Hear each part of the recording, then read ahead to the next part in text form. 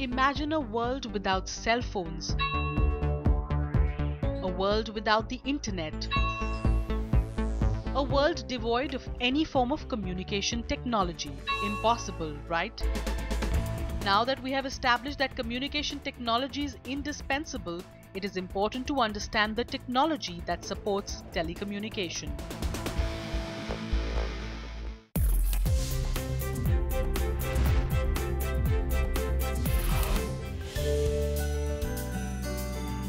One such company that continues to provide third-party support to multiple telecom companies is global group enterprise called GTL Infrastructure Ltd.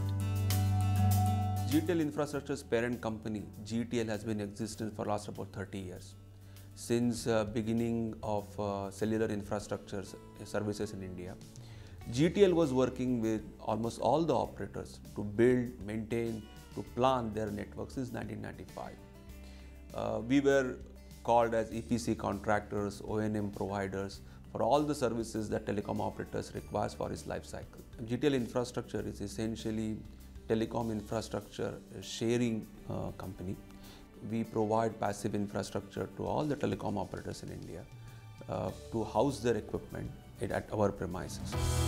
The Indian telecom industry is one of the fastest growing and perhaps the most competitive in the world, with its tariff being among the lowest in the world.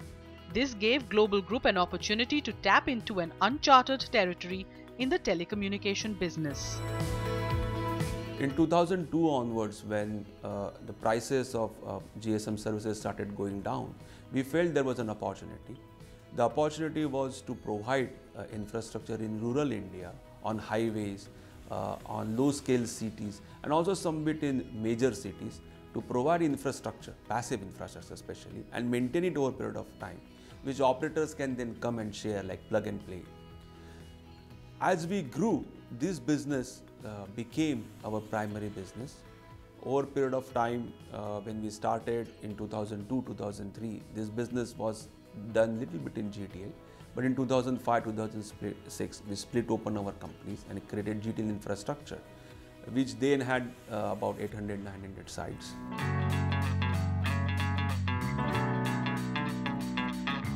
With a portfolio of about 3 lakh towers along the length and breadth of the country, GTL Infrastructure Ltd is a leading player in the business of shared passive telecom infrastructure in India. We provision space for telecom operators. For this, the telecom operators pay an infra provisioning fee, which is a monthly fee or rental, to us as a provisioning fee. Along with this, we also have to ensure, as a tower company, uninterrupted power supply. Historically, there have been battery banks which still continue. There have been DG sets, as and when the battery drains out, you have DG sets which ensure supply of electricity for the active equipment to keep humming and radiating, and that's how you get connected to the cell site. Being the first point of contact for consumers, a company like GTL Infrastructure plays an essential role as the backbone that supports Digital India by bringing in connectivity at affordable prices to the poorest of poor, thereby creating a positive impact on the Indian economy. Cell site has both the active equipment which has been installed by the telcos or the operators, and the passive infrastructure. There are two types of telecom towers: ground-based towers, which are installed on the ground and give the requisite height to an operator to install his antennas. And second are rooftop towers. In urban areas, you have natural height given by buildings or any other structures. So smaller towers installed on top are rooftop towers. These towers are passive infrastructure. GTL Infrastructure was always focused from the beginning in providing passive infrastructure at the rural side. What happens at rural site is that traffic is less and the ability of one operator to pay for its costs are much lesser than what it could be in city. So as a strategy, we moved into rural areas, though we took a little bit of capital risk at that point of time. But we provided this infrastructure to most of the operators. So currently, at about a third of our infrastructure, we are in rural areas. We have tenancy of about 2.5, 3, which means at least 3 or 4 operators are able to beam their signals and provide these services, provide access to digital networks to this rural area through our infrastructure. That's how we think we are key in providing backbone to digital India concepts in India. The company's business model is based on building, owning, operating and maintaining the passive telecom infrastructure sites which are capable of hosting multiple service providers. The model enables the operator to convert their capital expenditure to a fixed and predictable operational expenditure, allowing them to divert precious capital towards core activities. Almost 2 hours from GTL Infrastructure's headquarters is its Network Operations Center that maintains a 24/7 check on all network activities on GTL's whopping 30,000 towers. The network service providers, the mobile service providers, want to have their network up and running on a 24/7 basis.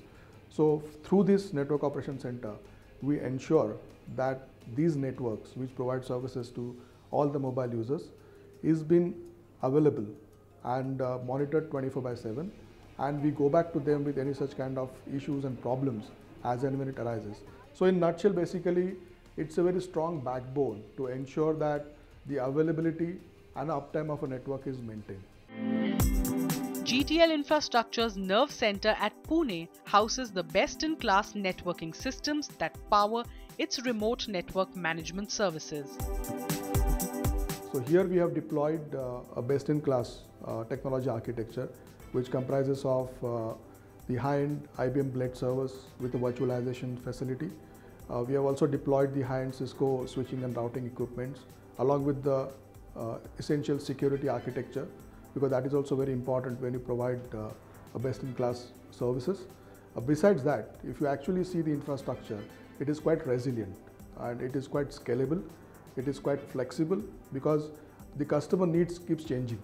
So we as a service provider should be in a position to respond in a quickest possible time to ensure that either there is a upgradation of certain services or the number of people who operate from here can be put into different shift structure. So that kind of a flexibility we can offer. By virtue of the best-in-class technology architecture what we have, the entire center can perform at a extremely high available and a performing level. Supported by this world-class setup, the NOC offers a large bouquet of services to GTL Infrastructure's telecom partners pan-India. See, the core services from Network Operations Center revolves around providing real-time network surveillance and monitoring for the various operators which are consuming these services. It also offers the fault management.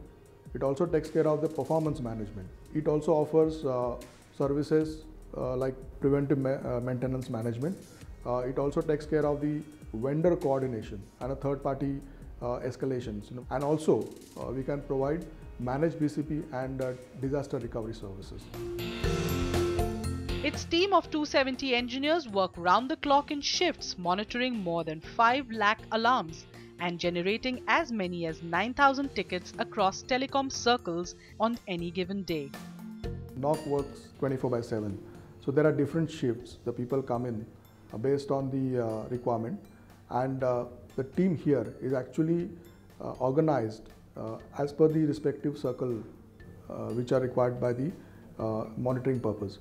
So the team here monitors, the individual in that team monitors the network 24/7, and based on the alarm category, we convert that into a specific fault or a specific problem which has been registered in the ticketing tool. We use world-class tool called Remedy. Once the ticket is opened in the Remedy system, it automatically dispatches the SMS alert to the respective technician, and the technician, when he receives that, it confirms back to the Network Operations Center that he is now moving to that respective site for taking care of the issue, and in a timely manner. He ensures that the site is restored and that is confirmed back to the NOC. That's how we can close the respective ticket. With cities getting smarter and the number of users already at its peak, GTL's Network Operations Center is prepared to scale up its operations whenever the need arises.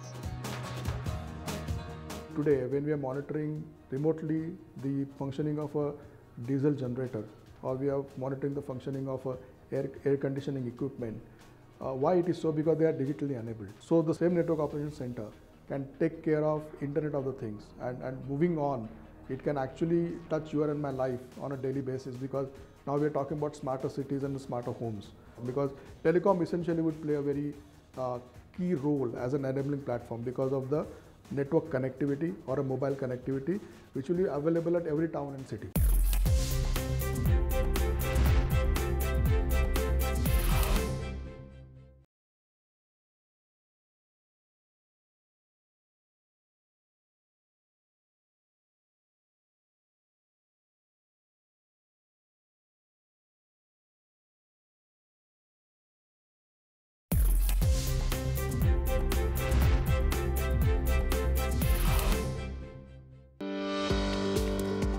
Telecom towers form the backbone of wireless networks and provide last-mile connectivity to subscribers. This segment of the telecom sector has witnessed rapid growth thanks to GTL Infrastructure's pioneering role in shaping the industry. As we grew till 2008, we reached 6,000, 7,000 infrastructure sites all across India. But then we felt that size in this business and availability of infrastructure would mean we could talk to our customers at a larger scope. So we then bought Aircel's about 17,500 sites at about 8,000 crores in those days, which was the major move from us, and we became then about 30,000 sites pan-India infrastructure player, which we are trying to now improve. The basic job now is to make it more efficient, improve uptime of the network, and bringing more customers there so that the whole project is more successful, more financially viable than it was before.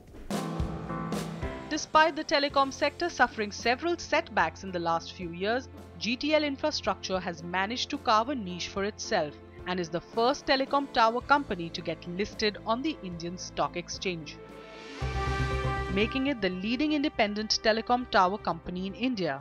And according to its CEO, the future outlook is positive for the telecom tower business.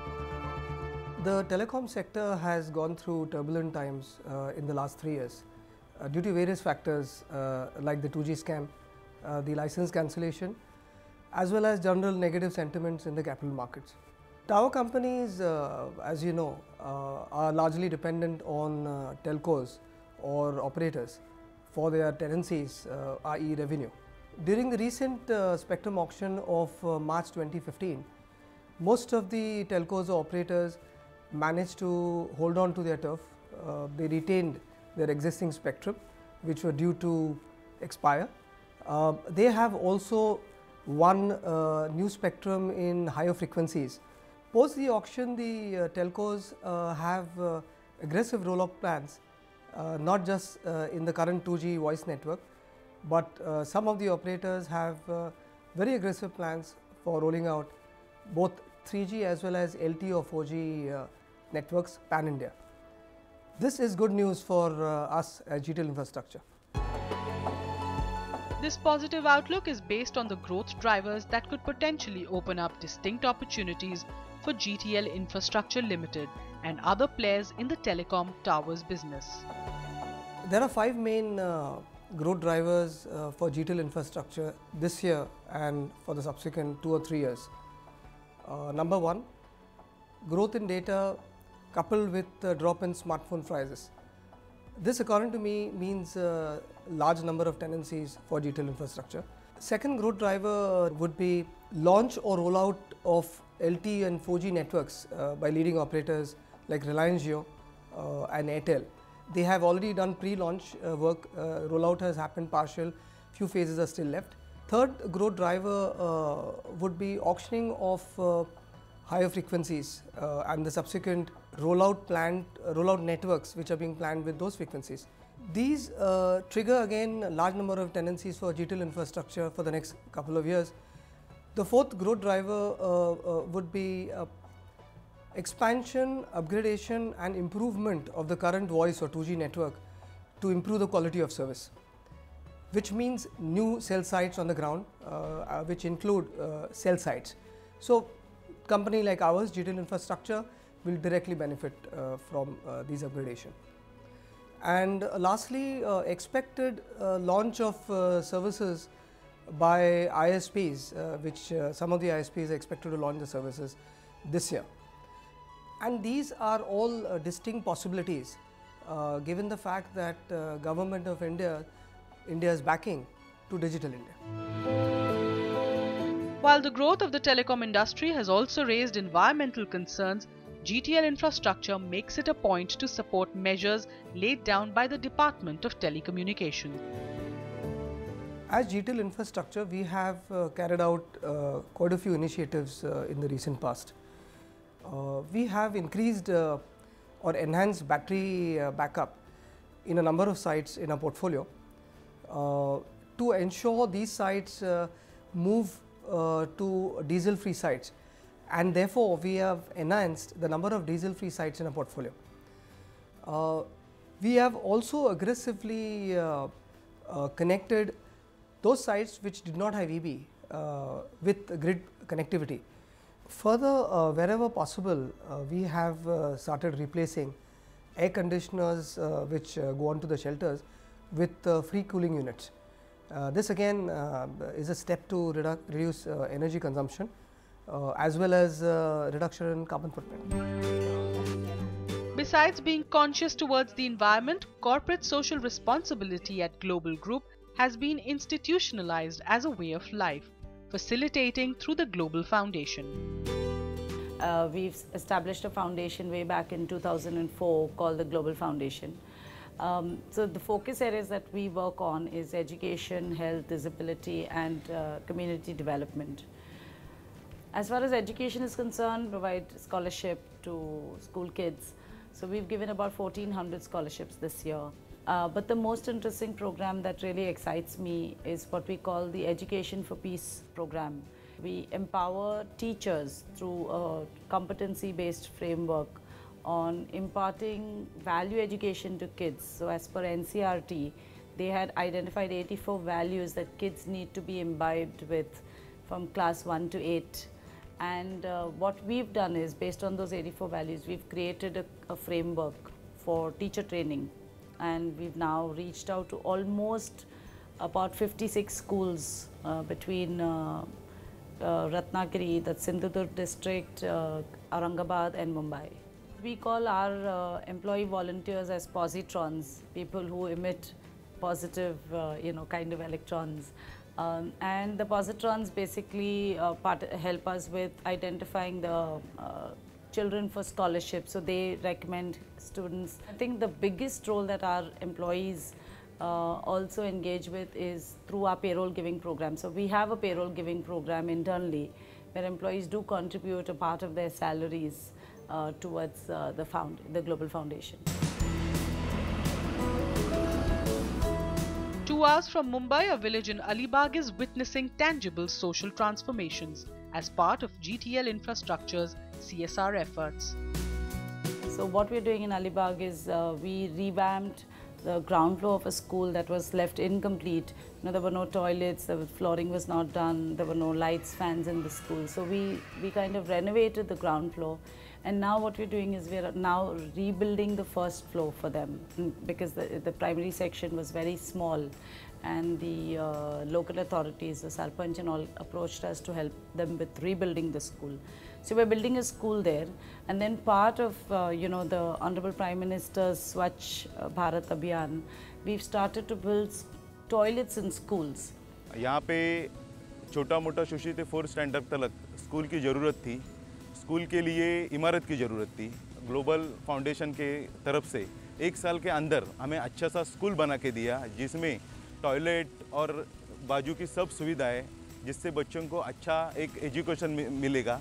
और अभी मिल सकता है। Global foundation school के अलावा गांव में जो वृक्षारोपण होता है, पानी की समस्या है, इसमें भी गांव को अच्छी सहायता मिलती है उनके साथ से। अभी हम उसके वजह से इमारत होने के कारण हम सेमी इंग्लिश निकल पाए और उससे अच्छा गांव के बच्चे लोग इंग्लिश उनका इम्प्रूव हो जाएगा और अच्छा इम्प्रूव होने के बाद आज तो इंग्लिश की ज़्यादा ज़रूरत है।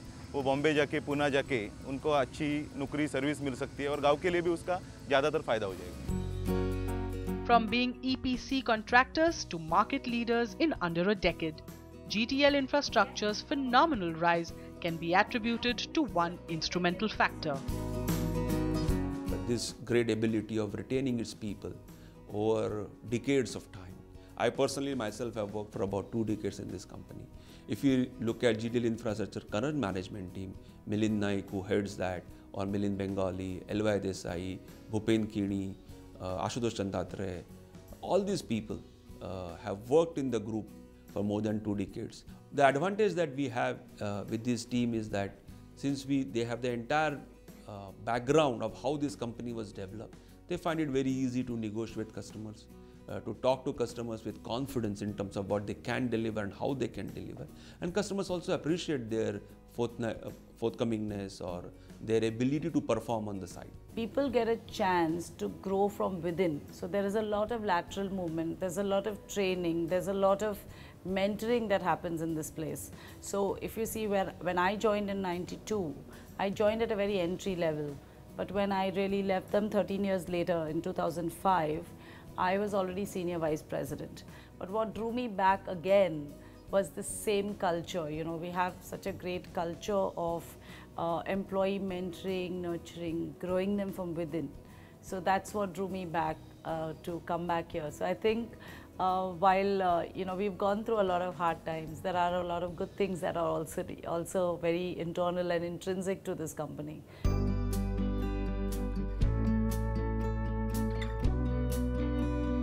As they march into the future, GTL Infrastructure aims to be the world's most efficient and environment-friendly tower company.